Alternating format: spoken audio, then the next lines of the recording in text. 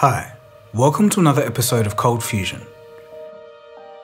Throughout history, few individuals have wielded the power to shape and shake the world as profoundly as J. Robert Oppenheimer. A man of remarkable intellect and deep-seated conflicts, Oppenheimer's life danced precariously between the shadows of morality and the blinding light of scientific progress.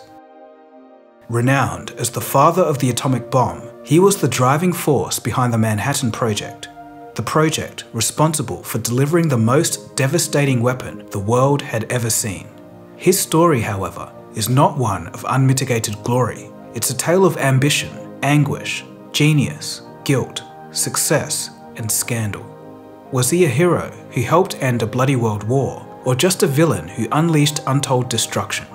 The answer, like Oppenheimer himself, is complex and intriguing. He's a man of many stories, so get comfortable as we uncover the life and legacy of Robert Oppenheimer. You are watching Coldfusion TV.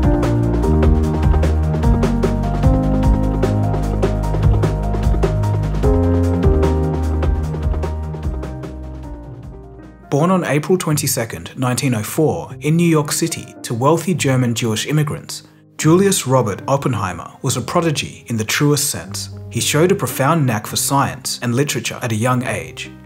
His father ran a business importing textiles and made a lot of money doing it. To give you an idea of how rich his family was, their New York penthouse had paintings of Van Gogh and Picasso on the wall. The issue with Robert was that he grew up spoilt. Everything he wanted, his parents would get for him, and this caused emotional problems later in life. In school, Robert was extremely bright, but boastful, and he was bullied as a result. At summer camp, other boys would strip him of his clothes and make him sleep in an ice house overnight. Oppenheimer withdrew inwards, putting his mind towards physics. He once told his brother, quote, "I need physics more than I need friends," end quote. He was gifted, however, and raced through school, absorbing material at a frightening pace. He graduated at age 17.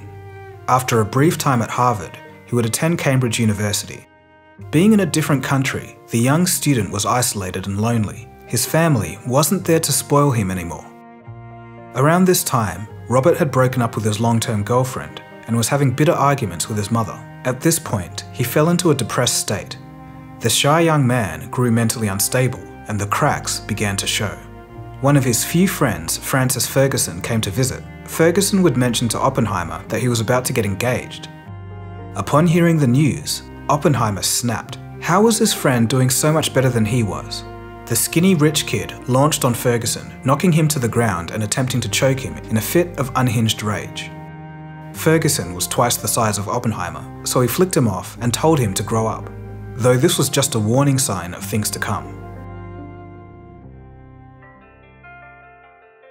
Now, Oppenheimer had a tutor named Patrick Blackett. Blackett wanted Oppenheimer to do hands-on lab work, which he hated. Oppenheimer developed a seething hatred for Blackett. Things would come to a head in 1926, when Oppenheimer injected an apple with poison and placed it on Blackett's desk. He then would leave the room and went on vacation. Thankfully, Patrick never ate the apple, but while on vacation, Oppenheimer broke down and confessed his crime to his friends. News got back to Cambridge University, and the administrators decided to press charges for attempted murder. That would have probably been the end of Oppenheimer, except his rich father managed to talk his son out of the situation. All that he got was probation and an order to seek a counselor. Things would improve, however, when he moved to Göttingen University in 1926. Here, he would come into contact with the legendary Max Born, who himself had recently coined the term quantum mechanics. For context, at the time, Born would mentor Werner Heisenberg of the Heisenberg uncertainty principle and Enrico Fermi of the Fermi paradox. While also under the mentorship of Max Born, Oppenheimer excelled in theoretical physics. He had found his calling, and the dissatisfaction in academics lifted, and his state of mind vastly improved.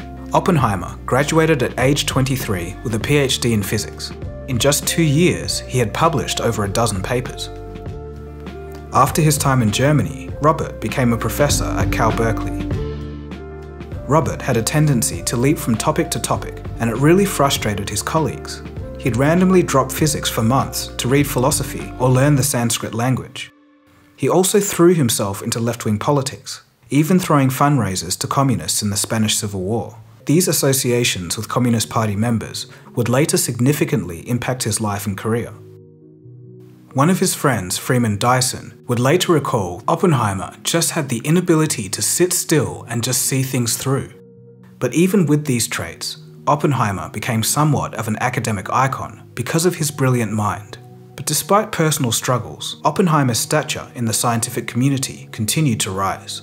In 1941, he was invited to join the Manhattan Project, the US government's ultra-secret program to develop an atomic bomb. Accepting this role would forever change the course of his life and indeed, the course of history.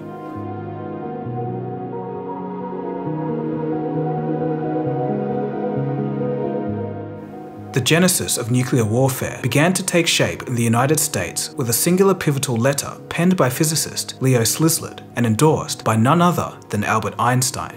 The letter, dispatched to President Franklin D. Roosevelt in August of 1939, described how an atomic bomb would theoretically be possible. Within the correspondence, there was also a dire warning. Germany had already begun to stockpile sources of uranium from Czechoslovakia. This suggested that the Nazis were on a path to an atomic bomb of their own. The gravity of this communication, coupled with the escalation of World War II, called for an urgent response from the United States, and in 1942, the Manhattan Project was formed.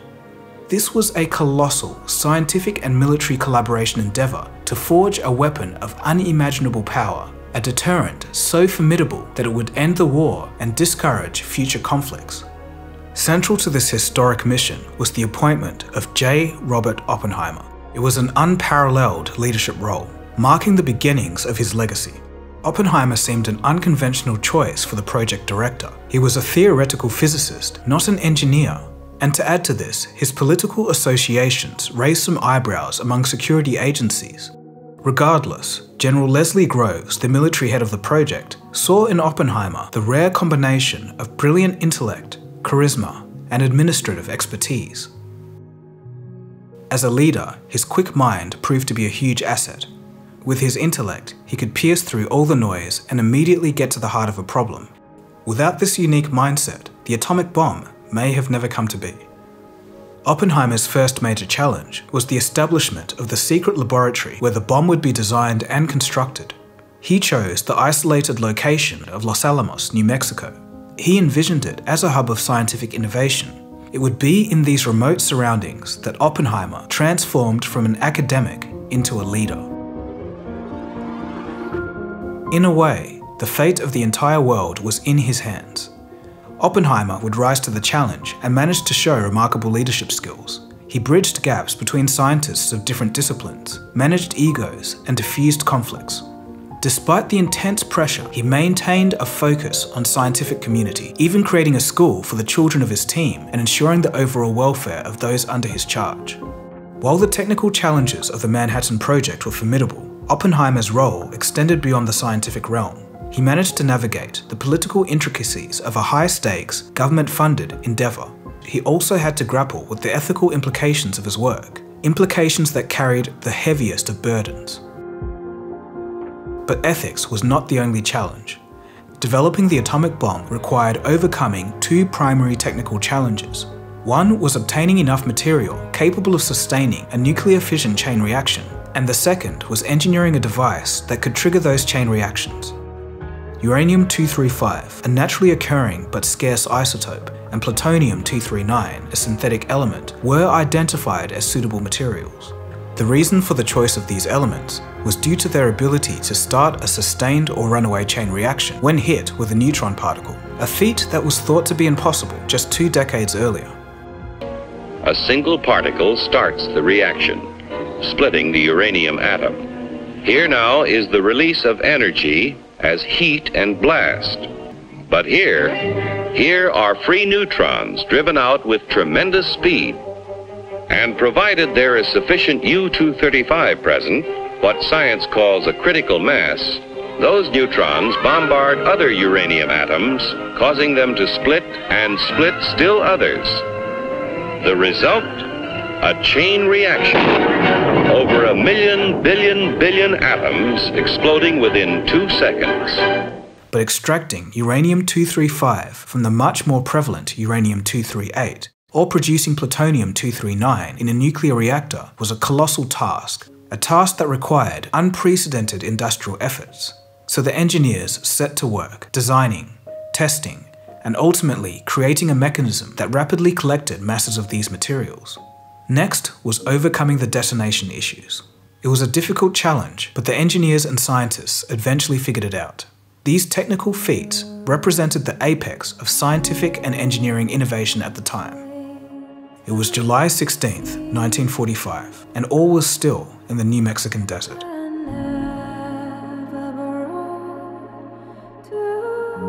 Suddenly, an explosion ripped through the calm air, and a terrifyingly loud roar followed. The first atomic bomb, codenamed the Gadget, had just been successfully detonated at the Trinity test site. The mushroom cloud rose 12 kilometers in altitude, and the shockwave blast could be felt over 160 kilometers away.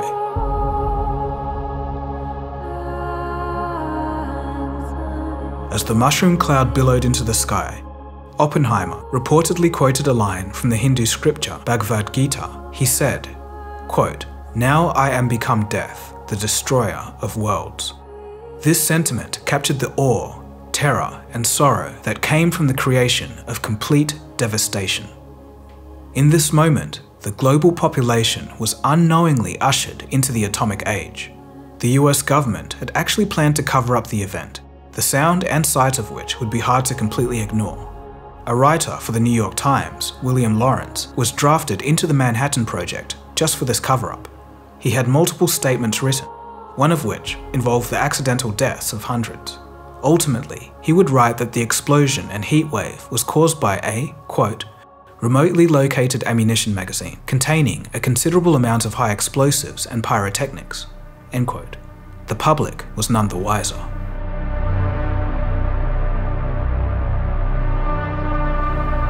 The ultimate culmination of the Manhattan Project's efforts was the creation of two types of atomic bombs: Little Boy, a uranium-235 weapon, and Fat Man, a plutonium-239 weapon. The decision to deploy these newly developed atomic weapons was not taken lightly. In mid-1945, World War II was grinding into its 6th year, and despite Germany's surrender in May, Japan continued to resist. The Pacific War had taken a heavy toll, and the brutal island-hopping campaigns had shown that Japan was willing to fight to the last man. An invasion of mainland Japan, codenamed Operation Downfall, was predicted to result in hundreds of thousands, if not millions, of Allied casualties. Meanwhile, intelligence had discovered something chilling. Reports emerged that the Japanese army had developed a biological weapons program, Unit 731. The facilities conducted horrific experiments on human subjects, and worst of all for the United States, in about 1 month they were preparing a biological attack on the American West Coast. The payload would contain fleas carrying the bubonic plague, one of the most dangerous diseases in world history. These revelations added an extra layer of urgency and danger. Just as the war was reaching its peak in April of 1945, President Roosevelt would die, and it was President Harry S. Truman who would take over. Quickly, he was briefed about the Manhattan Project and the unprecedented destructive power of the atomic bombs. Truman and his advisors were faced with a devastating choice: use the atomic bomb and potentially end the war swiftly, but at a terrible humanitarian cost, or proceed with a land invasion which would likely result in as many, if not more, horrifying casualties. Ultimately, as we all know, the decision was made to drop the atomic bombs. It was August 6, 1945, and Little Boy was dropped on Hiroshima. Immediately following the bombing of Hiroshima, the President of the United States delivered an ultimatum to the Japanese government: surrender or face complete destruction. The ultimatum was ignored. At 10:58 the morning of August 9th, Japanese time, the second atomic bomb was exploded over the industrial seaport city of Nagasaki. And 3 days later, Fat Man was dropped on Nagasaki. Both cities were completely devastated, and the human toll was catastrophic. When Little Boy detonated, approximately 600 meters above Hiroshima, it unleashed a blast equivalent to about 15,000 tons of TNT, instantly obliterating 1,300 hectares of city center. An estimated 70,000 people were killed instantly. The ensuing firestorm consumed the city, causing a death toll estimated at 140,000 by the end of 1945. Nagasaki suffered a similar fate on August 9th, when Fat Man was detonated. Though the bomb was more powerful, its damage was less extensive due to the city's hilly geography. Nonetheless, an estimated 40,000 people died instantly. The eventual death toll rose to approximately 70,000 by the end of the year. In both cities, many who initially survived would suffer from severe burns, injuries from the blast, and radiation sickness. There was untold suffering and death in the following weeks, months, and years. And just a point to note, even though the Japanese military and government were guilty of horrific war crimes, the Japanese civilian population was innocent. Within weeks, Japan surrendered, bringing an end to World War II. I deem this reply a full acceptance of the Potsdam Declaration, which specifies the unconditional surrender of Japan. In the reply, there is no qualification.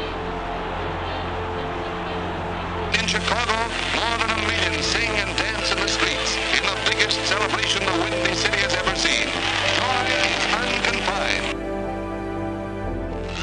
Seattle let loose all the pent-up emotions of 3 years and 8 months of war. The use of atomic bombs marked a devastating new chapter in warfare, exposing humanity for the first time to the potential of complete self-destruction.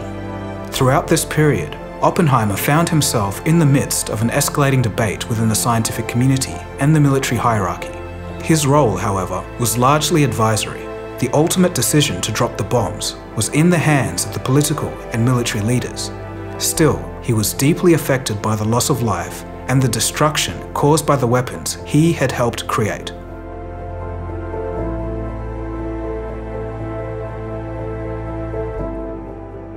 In the aftermath of World War II, Oppenheimer became a symbol of the new atomic age. His name would be forever intertwined with the Manhattan Project and the dawn of nuclear weapons, the most destructive weapon in human history. But he was also a man deeply conflicted about the consequences of his work. Post-war, Oppenheimer ascended to a position of significant influence in shaping America's nuclear policy. In 1947, he was appointed as the chairman of the General Advisory Committee of the newly established Atomic Energy Commission. Here, he would become a powerful advocate for the international control of nuclear power to avert a global arms race. In his role as the chairman of the General Advisory Committee of the Atomic Energy Commission, Oppenheimer became increasingly vocal about his concerns regarding the escalation of nuclear weapons development. He was particularly opposed to the development of the hydrogen bomb. He viewed it as a weapon of genocidal proportions.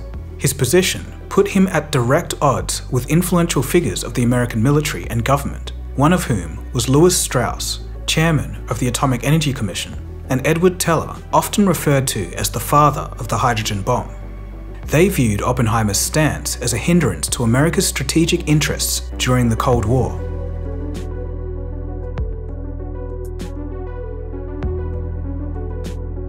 And things would only get more challenging for Oppenheimer. Because of his past affiliations with left-leaning political organizations, coupled with his opposition to the hydrogen bomb, there was increasing suspicions about his loyalty and political alignment. These concerns came to a head in 1953 when Oppenheimer's security clearance was suspended. This was under the directive of President Eisenhower and a special committee. A hearing was held to determine if Oppenheimer's security clearance would be reinstated. The hearings, held in 1954, were a public spectacle.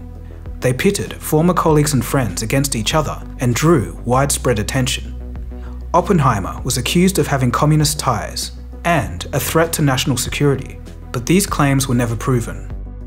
Despite significant support from the scientific community, the verdict of the hearings was against him, and his security clearance was not reinstated. This decision effectively ended Oppenheimer's direct influence on nuclear policy, and it marked a dramatic shift in his career and reputation. Despite the earlier public humiliation, he remained a respected figure in the scientific community. Sadly, Oppenheimer's health began to deteriorate shortly after, and in 1966, he was diagnosed with throat cancer.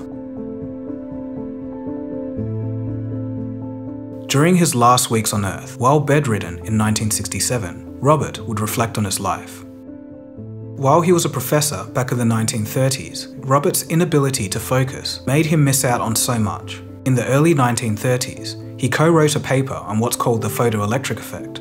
It's a description of how light rays can eject electrons from metals. It's the very mechanism that makes our solar panels work today. Instead of realizing what an amazing discovery he had on his hands, Oppenheimer got bored and moved on to another topic that he thought might be more alluring. Meanwhile, the graduate student that he was working with kept chipping at the problem. He wasn't as smart as Oppenheimer, but he had more discipline. He tidied up the paper and fixed some of the technical problems. The result? A Nobel Prize for that graduate student.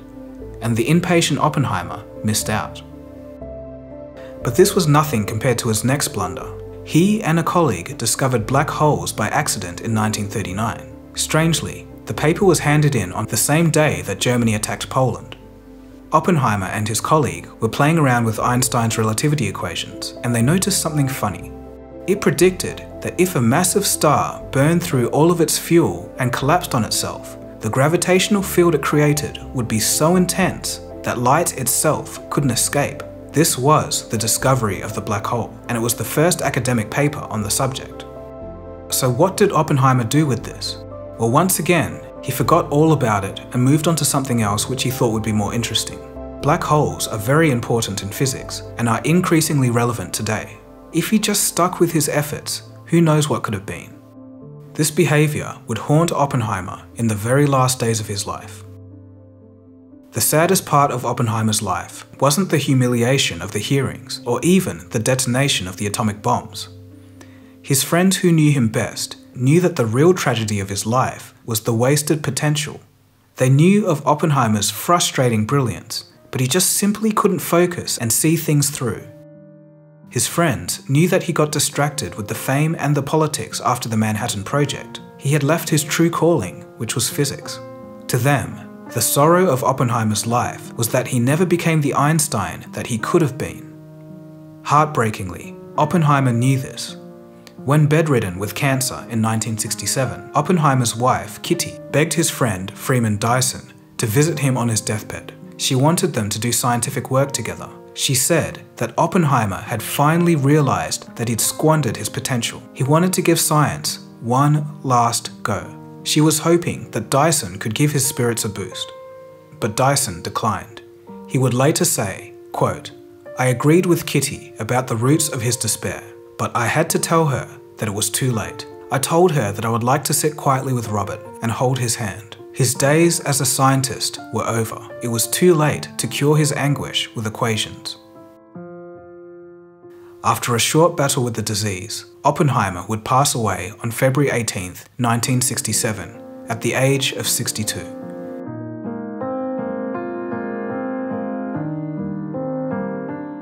Despite his passing, the work he began continued. Since the first atomic bomb tests, the world has seen a proliferation of nuclear weapons. As of now, 9 countries openly possess nuclear weapons: the United States, Russia, the United Kingdom, France, China, India, Pakistan, Israel, and North Korea. Despite numerous treaties and agreements aimed at nuclear disarmament, the world's total number of nuclear warheads today is estimated to be over 13,000. Most of these belong to the United States and Russia, making them the most dominant nuclear powers on the planet. Unfortunately, technological advancements have increased the destructive potential of these weapons, and for this reason, the threat of nuclear war remains a global concern. If there is another world war, this civilization may go under. We need to ask ourselves whether we're doing all we can to avert that. We need, I think, to learn to understand the realities of life abroad, not so much in terms of slogans as in terms of the lives of men. In our response to these realities, there is hope for peace. Oppenheimer's story is a stark reminder of the power that lies in human knowledge and the care that we must take in its application. As society continues to push the boundaries of science and technology, we must take note of Oppenheimer's journey and navigate our own path with a mindful balance of curiosity, responsibility, and a sense of humanity. But there is another story here, a story in Oppenheimer's personal life. It's a lesson to say, if you're good at something, don't give up. And that is the story of Oppenheimer and the Manhattan Project. If you want to see the Coldfusion episode of how one man stopped a nuclear war in 1983, I'll leave a link to that in the description below. This individual is largely forgotten today, but if it wasn't for him, none of us would be here. Okay, so thanks for watching. My name is Dagogo, and you've been watching Coldfusion, and I'll catch you again soon for the next episode. Cheers, guys. Have a good one.